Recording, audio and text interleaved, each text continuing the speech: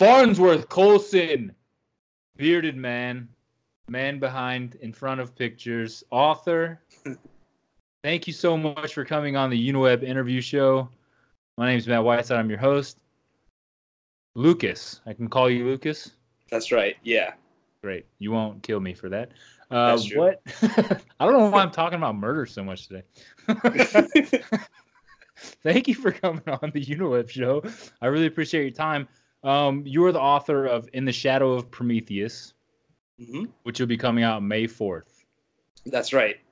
May the 4th be with you. Is that why you planned that date? You know, it definitely was part of the process. The other thing was we had this illustrator who came onto the project relatively late into the process. It's really great, John Zumro. Highly recommend people check out his work. But I was originally going to release in March, but then, got connected with him and just seemed like May 4th would be the earliest that we could have all of the artwork done and sort of like integrated into the book. So it just kind of was fortuitous. So is the picture that's on your profile on Twitter, is the background picture, is that the cover for the book? It is not. It's just a promotional material, but that looks really cool. Yeah, it is. But no, I have like a lot of different like promotional materials and things that I'm starting to cycle through as we're getting close to launch and the advertisement campaign. But if you go to theringsaga.com, which is the website for the book, we've got right there, big boom cover of the book right on page 1. This is interesting. In the Shadow of Prometheus, how long? And I want to know all about this book. It sounds really, really cool, and it sounds like you've put a lot of thought into it, which I never put in a lot of thought in anything I do. So that's great. What is the book about? First off, and then we'll talk about all other stuff. Sure. And of course, like I think probably like any author, when you get posed the question like, what is a book about?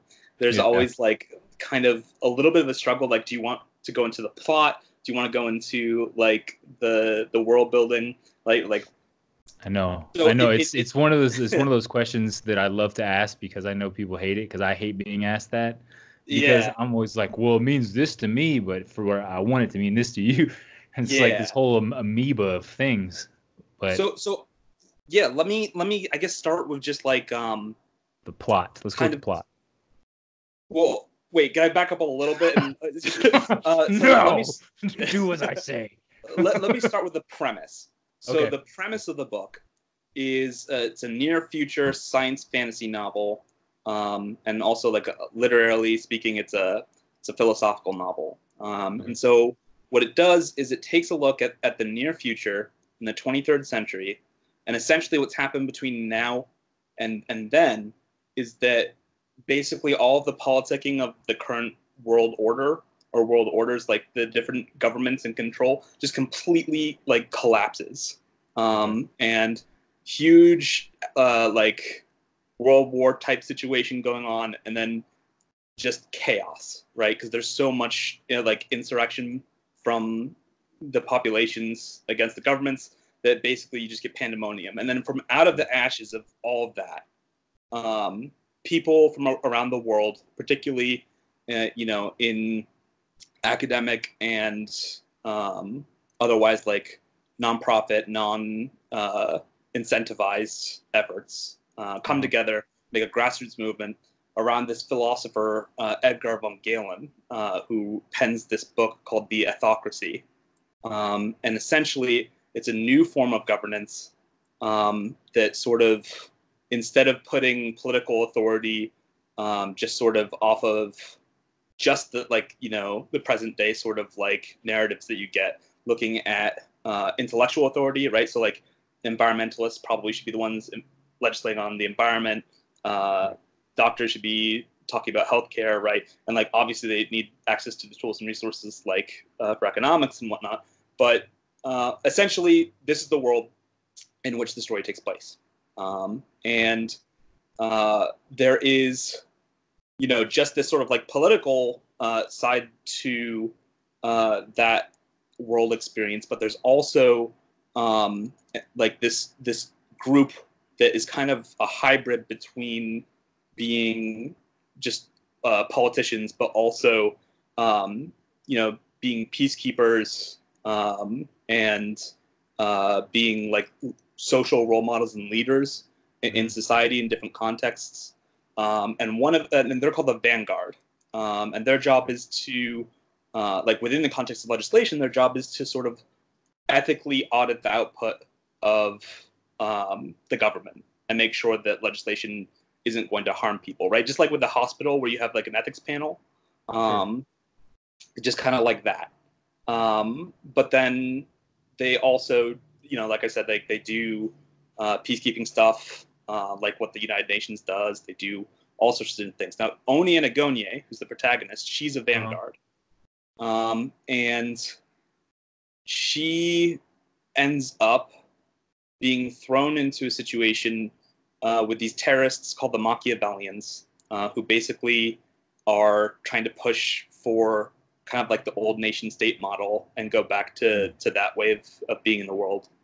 And then in addition, she is encountering this strange magical being, self-styled as the Allfather, who's doing just like some really weird shit.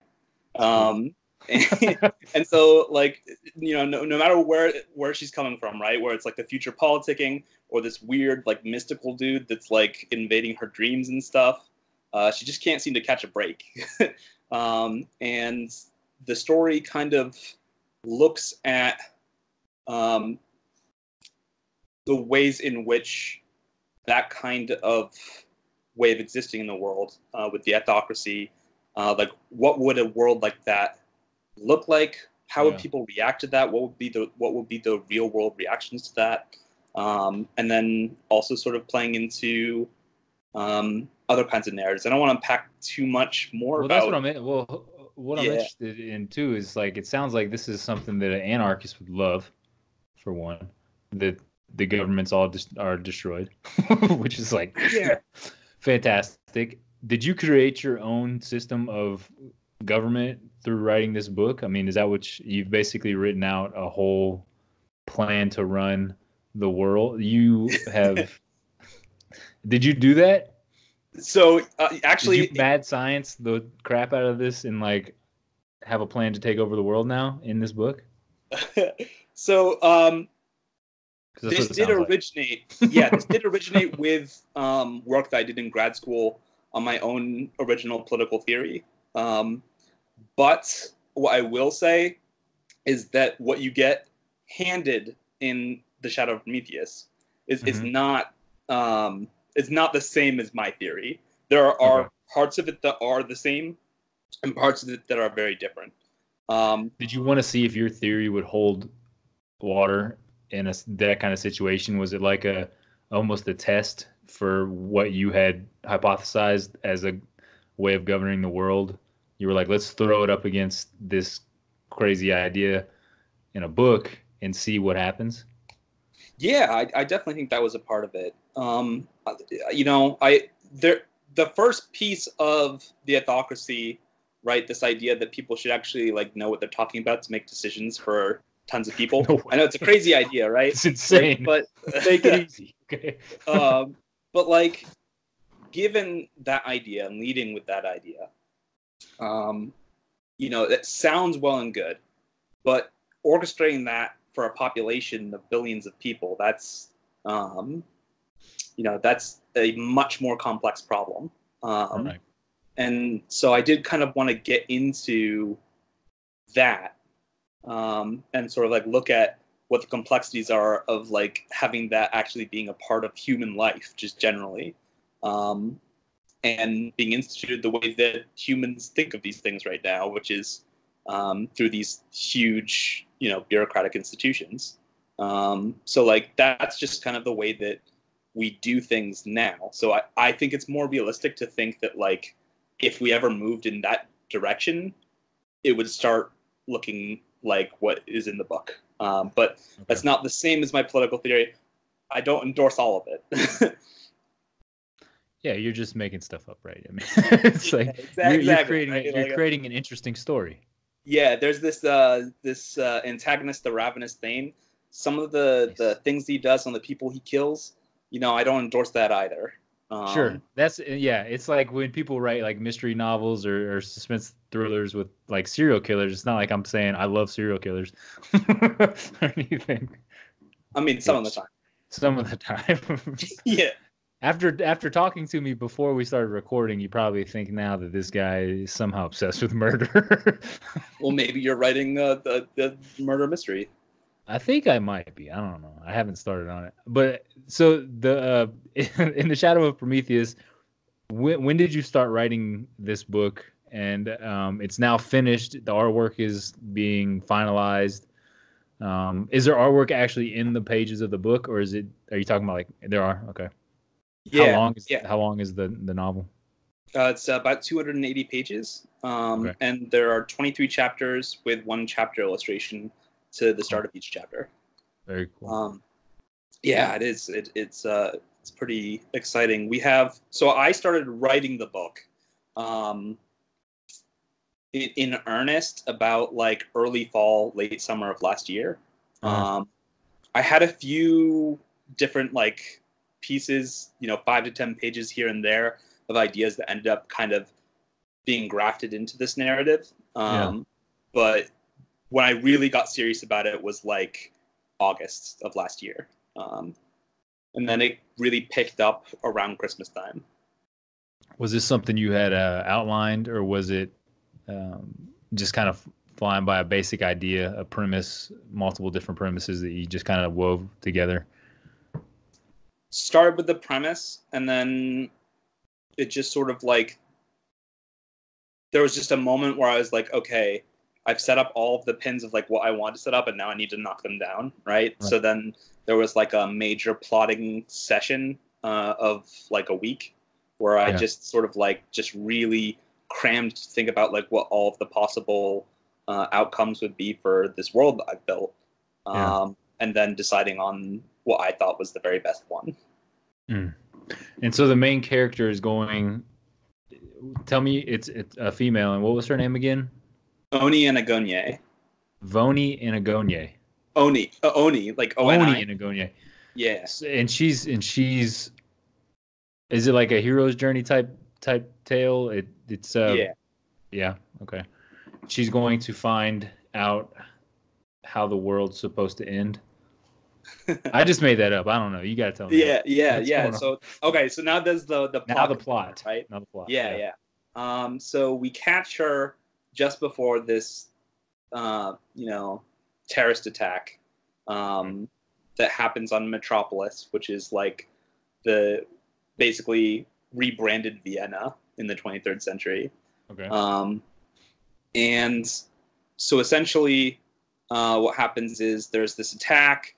The Machiavellians they break into like the National Archives and get like just a ton of like data that was like confidential data for the government, and then essentially the whole system just kind of goes into like this lockdown, and she is supposed to sort of like be a part of that process of trying to prevent any sort of like bad fallout from all this happening.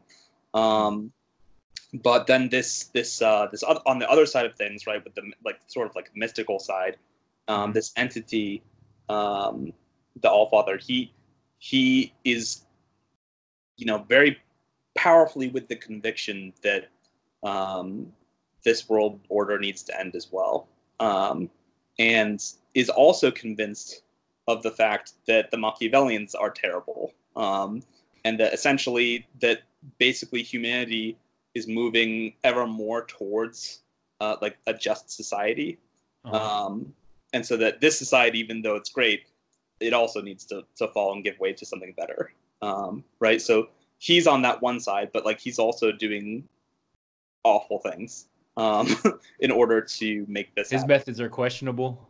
Yes, Okay. very.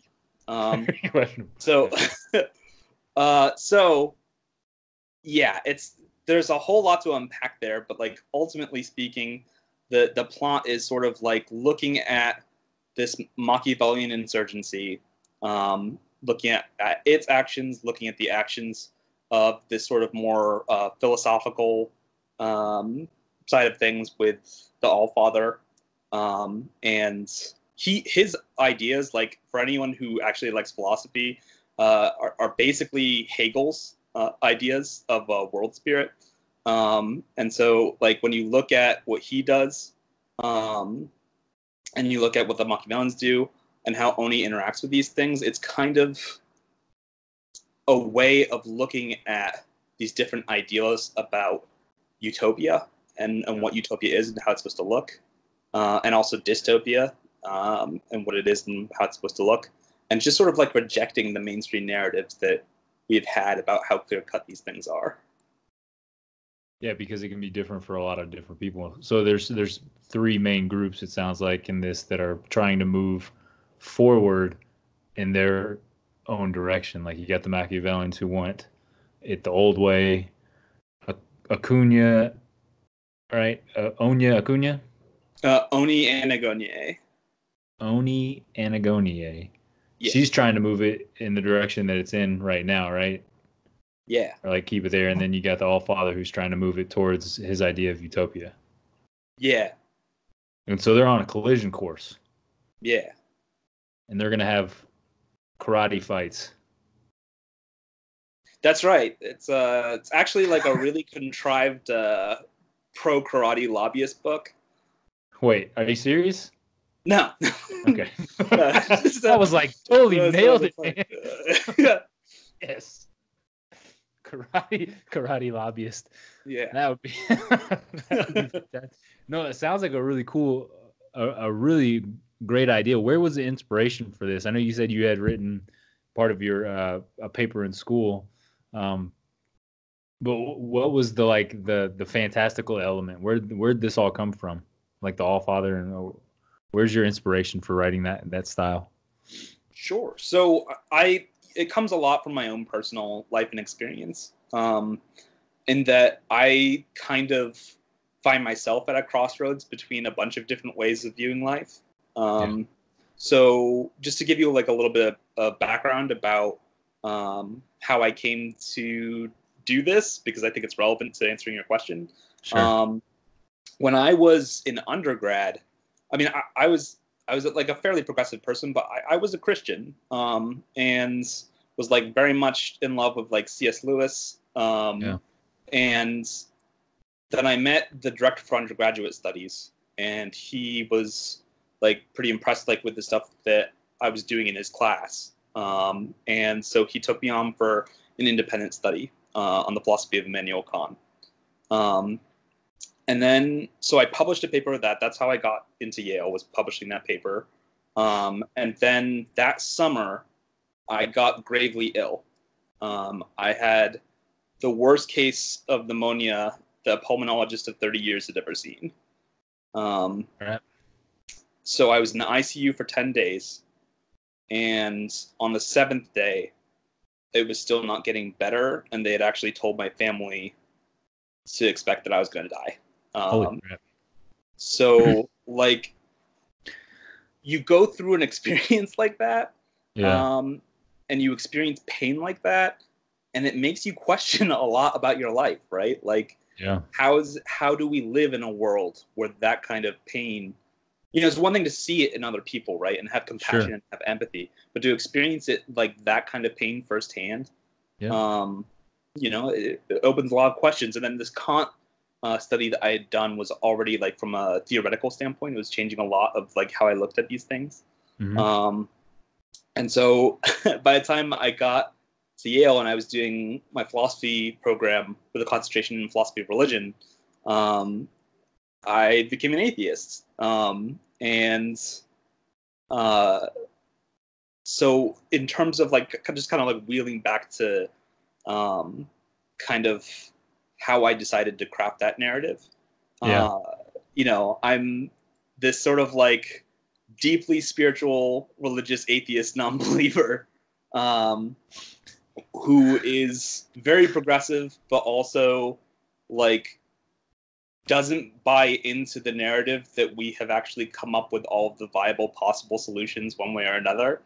And unlike the anarchist, I think I'm more optimistic. I think that the answers are out there, and I think society is very pessimistic about the state of affairs right now, about what's possible. We've entered this sort of like postmodern world where people say like everything under the sun has been done before. People are just very pessimistic about these things, right? Sure. And I just don't buy it. And so I wanted to do something new. And that's kind of what this book was. I think the greatest answers to things in life come from immense pain. I've always been told that pain is the cornerstone of spiritual growth, and been through some very near-death things myself, going through pain where you just question the idea of like how if there is a loving, caring God, would this be possible to be burdened on me or any other human being? And asking yourself that question over and over again, and then trying to move forward with the same idea that you had before as a child who has never gone through anything like that. It does fundamentally change what you believe. And I think that's necessary for growth. I think that's something that a lot of us need to, we can't force it, that kind of growth. Yeah. And it's a wonderful thing to seek, and writing, creating a whole story and a whole universe, kind of in seeking of that answer and trying to, progress that narrative for yourself, I think is a beautiful testimony for you. Oh, thank you.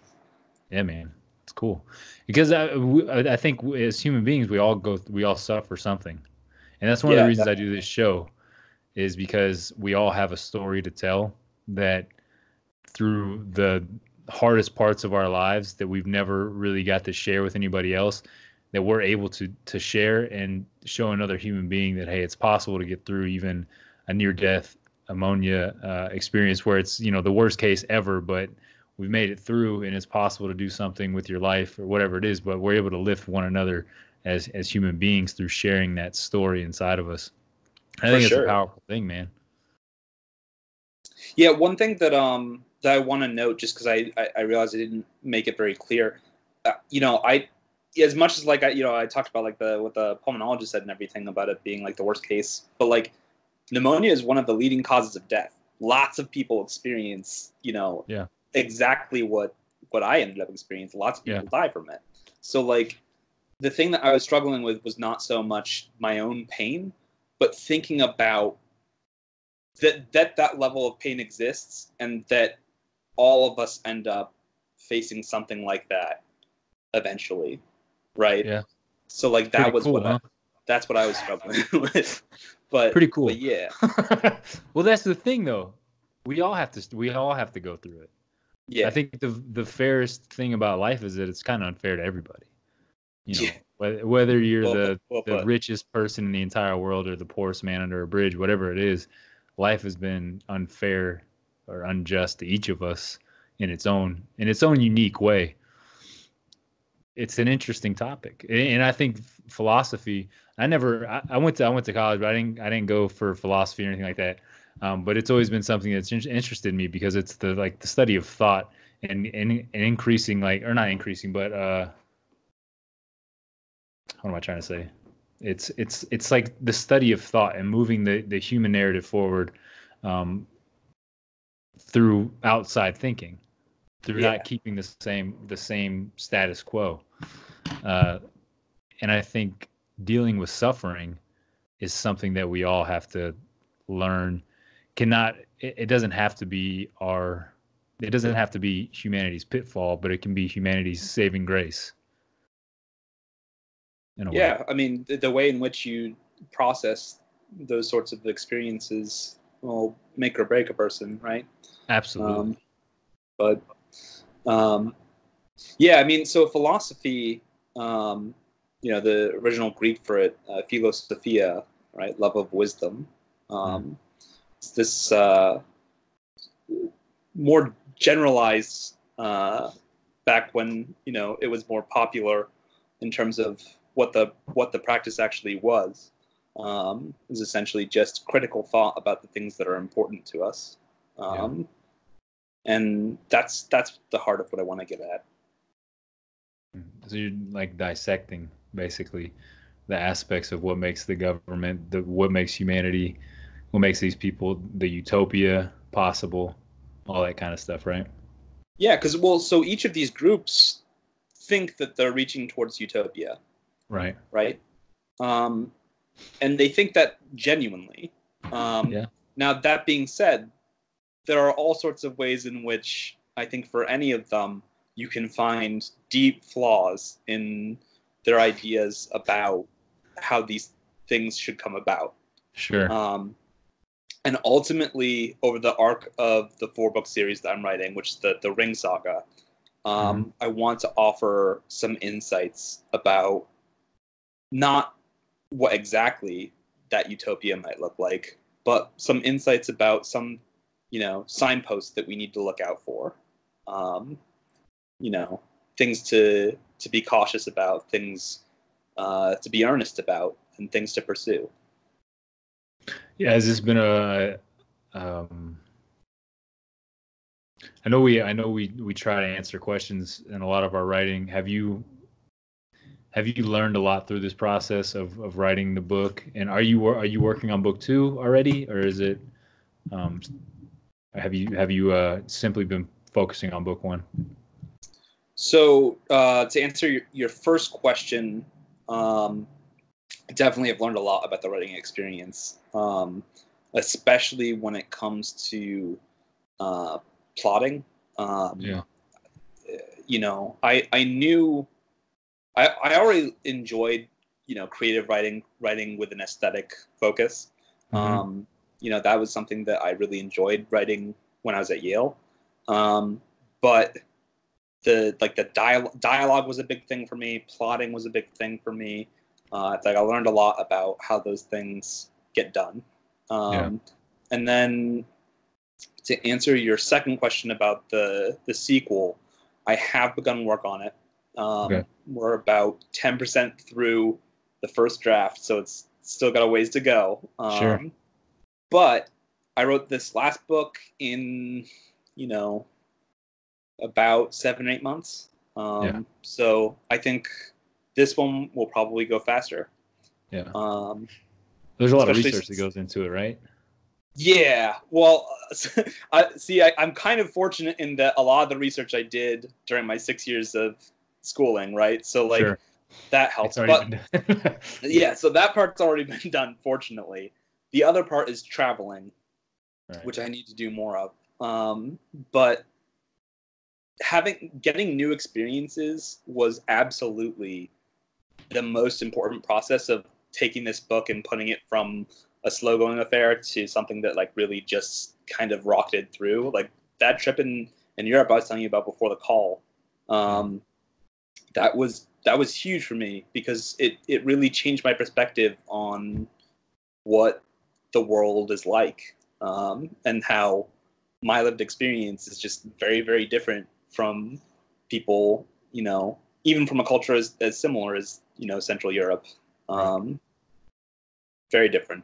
Yeah, so it's nice when we start growing up and start traveling a little bit, we start to realize how limited our knowledge really is. Yeah. And it's even more fun to realize that we'll never know everything. Yeah, for sure.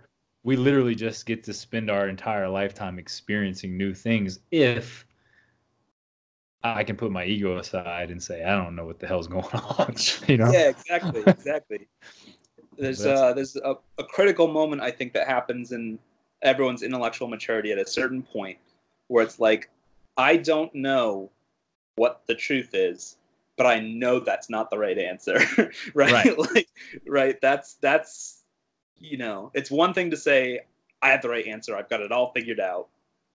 It's another thing to say, hey, wait a moment, these are really complicated questions, and maybe we should pause and not be so hasty to assume that we already know what to make of a situation, right? Right, because we live in a three-dimensional world and we try to look at things two-dimensionally, and it's like, no, you gotta go all the way around. and Yeah. then Yep. and then sometimes inward, outward, you gotta do it all. Good luck trying to do it in a lifetime. And then you get into the fourth dimension of it, and it's like, bro, like open your mind, man. There's so much out there, which is really great. And I would love to talk to you more about it, but I do want to know about your marketing efforts. You said you have a plan in place for getting your book out. Are you self-publishing this on Amazon, I, KDP? I am, yeah. Yeah. Okay. Basically, everything that I heard from agents was, wow, really love the story. It's never going to be something that people will take for a debut novel because it's so weird and so different, right? Like they're like, I personally love it, but I don't know how to sell it to a publisher. Mm, And like at a certain point, I was just like, all right, well, if everyone is saying that they love it, but they don't know that they can sell it to a publisher, at a certain point, don't you think that means that maybe this is just like an untapped thing, right? yeah, Like, so exactly. that, yeah, so that's kind of what my perspective was. I knew I could edit it at a professional level for myself, because of my background, and so I just said, yeah, I'm going to independently publish, and we'll see where this goes. And yeah, I also got the help of a professional marketer. Her name is Eliza Van Court. She's like an affiliate with Cornell University, Okay. and just sort of like loved the project, and so she just said, "Yeah, I'll help you out pro bono." Gave basically just coached me on how to do that marketing side of things. Yeah. Well, that's, I feel like, the biggest struggle for most authors is we're all creatively tuned, but then when it comes to showing off our work, we're all like, don't look at me. Like we just Yeah, stepped out of the shower, and yeah, sure. it can be a scary, scary endeavor. What are some tips that she's given you to attack this monster of marketing? Well, so the first and most important thing is, as far as she was able to teach me in the limited time we had together, was using the Amazon algorithm, Yeah. to your benefit, right? So like there's a lot of information out there about how you should get your base people, right? Your base supporters. Um, Hmm.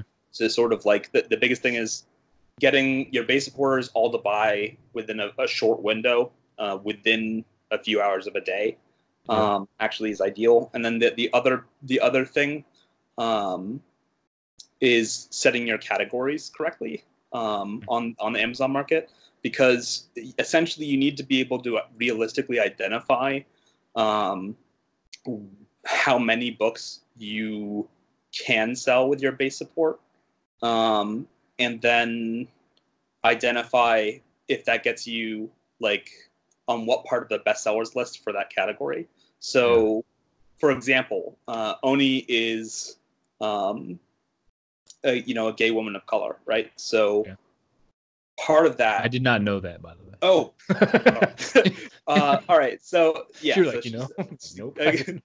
my bad. That's okay. Yeah, so, Great. so she's a gay woman of color, and this was important to me because, well, first of all, I'm also LGBT, but also second of all, um, I wanted to show a world that sort of like has really tried to struggle and like process through this idea that human dignity is inherent, right? Right. Um, and so like she, um, is an example of this, right? She's one of the most powerful people in the world, um, and she navigates personal bias while also having that role, right? Right. Um, and so like that's a big thing for her. But so to get back to the marketing piece of this, because of the fact this is an LGBT story, um, I'm going to be using the science fiction, uh, LGBT category, Okay. and we've crunched the numbers. We are going to hit number one bestseller in that category. So that's a relatively niche category. Not a lot of books that. Did you just call your shot, bro? Yeah, yeah. half court, face backwards. Nice, man. That's freaking awesome. Yeah, it's exciting. I wish I could do math. Oh man, what's a philosophy degree? Don't assume that I can do math, man. Yeah. You should see my GRE scores. It's like reading, writing, boom, great. Yeah. Math, not so good. not so good. That's what calculators are for, man. That's amazing though that you've figured out that you guys are gonna be number one through the marketing efforts and using the algorithms. Do you have like a set of readers already set up, like ARC readers that are going to get advanced copies and have reviews out as soon as the book hits? Yeah, you got to do that with your base supporters, and you have to recognize that that's going to be like the most that's going to be like the big gamble, right? It's like you need to be able to like reach out to your connections, make them want a copy of your book, right? And then say, okay, I'm going to give you an advanced copy, and then you read it. Then when the book comes out, buy a copy and review on Amazon, right? And it has to be on the same day. Yep. And then once that happens, your book will go through, as long as you're listed as a bestseller in a category, it'll go bumped right up to the top of the list so that everyone who cares about that category will see it listed. Wow. That's important information that I think we get so confused when people are like, it's the algorithm, man. Everyone's like, what the f is an algorithm, man? Like, I know what that means. Yeah. But it's basically having as many people buy and process some information on your book the day it comes out. Yeah. So that it's recognized by Amazon as, oh, people want this product. Let's show more people this category and see if they want to buy it too. Yeah. Because Amazon wants to make money. Yeah, they do want to make. Yeah, so that's the basic gist of it. Yeah. And of course, it's kind of a double-edged sword, right? Because like you don't want to reach out to everyone you know, unless you have something that is like a finished, polished project that you're like, I'm sure you'll love it if you'll just pick it up, right? And like that gets to be like, I think if you don't have a network sort of like established, it can be kind of socially uncomfortable. Absolutely. But yeah, for sure. I've found the hardest group of people to sell in my life have been my family and friends. The people I don't know who just got to know me are like, this guy's great. Let's check out his book. My family's like, you wrote a book? Get out of here, man. I feel like, honestly, it would have been easier for me to walk up to every single one of my family members and friends and be like, can I borrow $4? And they'd be like, yeah, here, leave me alone. As opposed to me being like, will you buy this novel that I spent time working on for $4? They're like, I'm not reading your nonsense. Yeah, because it's bias, right? Like they know you at your best and at your worst, right? Yeah. And so when the worst. so when they see that you have a book that's written, they're just being brought back immediately to that most awkward thing that they remember from you, right? And so it gets hard to take seriously. Like, I think this is the same guy that pooped in the street. I'm not buying his book. Exactly. Yeah. Yeah. I only did that 7 times. Okay. A week. That's where my bathroom is, bro. You can't go in the apartment. Yeah, man. It's just this room.